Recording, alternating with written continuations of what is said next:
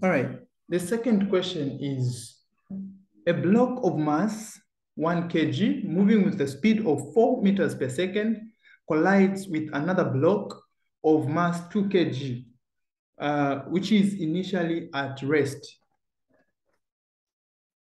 After the collision, the lighter mass comes to rest. What is the loss in kinetic energy of the system? So this one is straightforward. The first thing that you need to do, as I said, you first collect the data. So they're saying a block of mass 1 kg moves or moving with a speed of 4 meters per second. So the first thing when you're solving any physics question, you have to collect what is known as the data. It's important. So the first thing you have to collect the data. So the first thing that we've been given there is M1. So M1 has been given to be 1 kg. And then the other thing is we've been given V1 as well, which is also what? 4 meters per second. So the importance of collecting data when you're solving any physics question is that it will help you to know the equations, the right equations that you are going to use.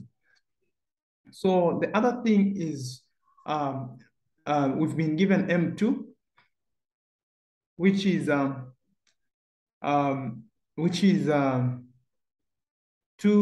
kg. And then V2 has not been given. So we leave this as a question mark. So from the data that we've been given here, we know that we can use the conservation of momentum.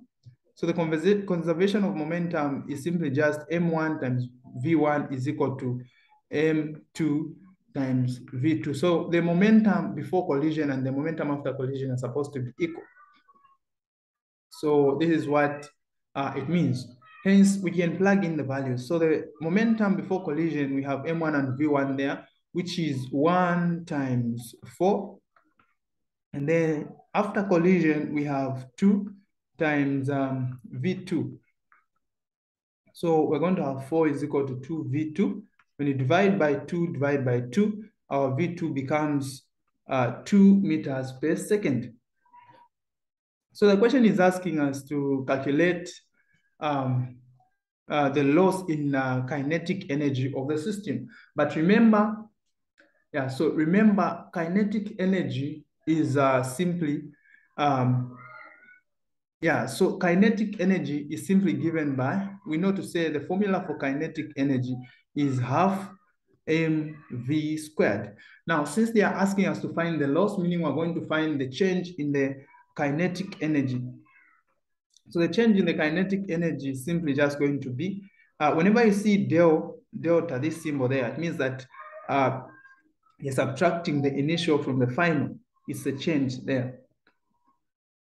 So we're going to have half M1 V1 squared minus half